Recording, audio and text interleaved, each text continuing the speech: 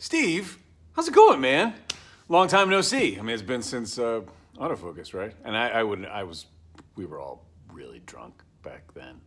No, we weren't. Yes, we were. No. Yes, we, no, we weren't. Yes, we were. It was the bad old days. It's Baltimore. Come on, it's Balmer, man.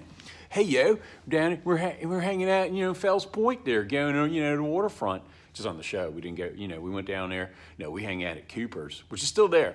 I was just there. Steve, how's it going, man? Yeah, those were good times. Those were really gosh darn good times. It's funny. So I was just there. I was just there right before the whole world shut down. And because I love Baltimore. And it's, well, you live there. In so many ways, it's changed. And in so many ways, it hasn't, which is great, which is what I love. But and then a year ago, I stayed.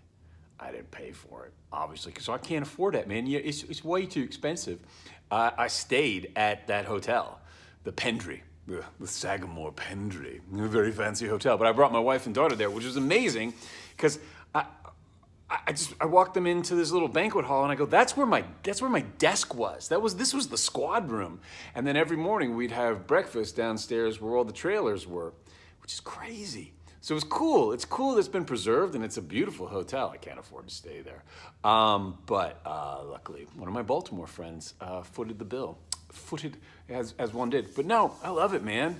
How are you doing? How's everything going? Yeah, you hunkering down there during the COVID, getting, what are you doing, hon? You just chilling out there? Nah, man, I love it. I was just, like I said, I was just there in the beginning of March, right before we all had to flee, and I came back to Toronto. I know I should be wearing an O's cap, but I'm not wearing an O's cap because now I'm representing Toronto, wearing Jay's cap. It's fine. I don't really care about baseball. Fun stories.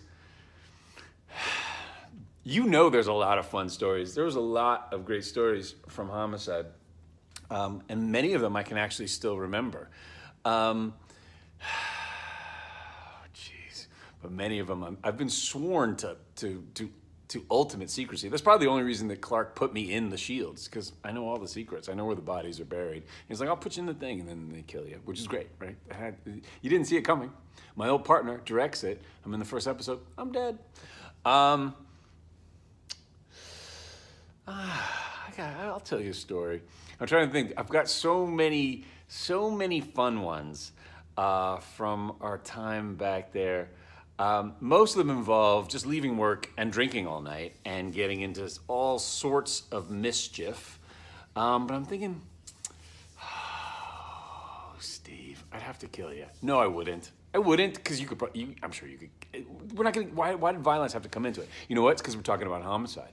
We're talking about homicide, life on the streets. I'll tell you a funny story. Was this the autofocus season?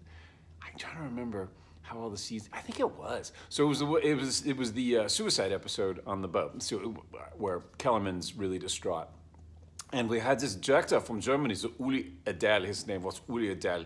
So one morning we show up on the set, and Uli's like, it's a scene with me and Clark, obviously, and he has us come into our car. It's like, I want to hear you run the scene for me. I want to hear how it's going to sound. And so Clark and I do the scene, and he's like, no, you're going to have to slow it down because it's not clear what you're saying. And I'm like, it's not clear what we're saying because you don't speak English. He didn't. He was from Germany, and he didn't. And so if I'd slowed it down for the German audience, then that would have made sense. But for the American audience, we were speaking at the right pace. I think that's the safest story I can tell you. All the other ones involve gunfights, knives, lots of, now some legal drugs, but mostly still illegal, and lots of booze. Steve, man, I miss you. I miss you. I mean, it's been years, but thanks for reaching out. I really appreciate it, and let's fight the good fight. Let's get this show on one of the streaming networks. It's absurd that we can't watch it. I'd like to show it to my child when she's in her 20s. Yeah, those were good times. Autofocus was a funny one too, wasn't it? It was because it was like half on videotape because Brody was shooting everything. That's the one, right? That's the one we're talking about. I know it. There was another one.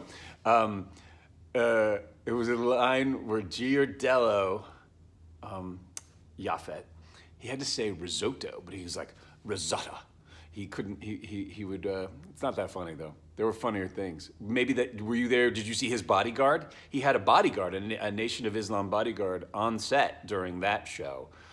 During most of that season, who would go into his trailer and check for bombs every morning. I'm gonna leave you with that tidbit. That's a good one, yo. Come on, yeah. You have your bodyguard go in there and check. It's not like you had your own dressing room. It's a different dressing room every day. All right, hon. Just keep it real, you know. I'll see you down there in Baltimore once the world goes back to normal. All right, have a natty bow, and I'll see you later.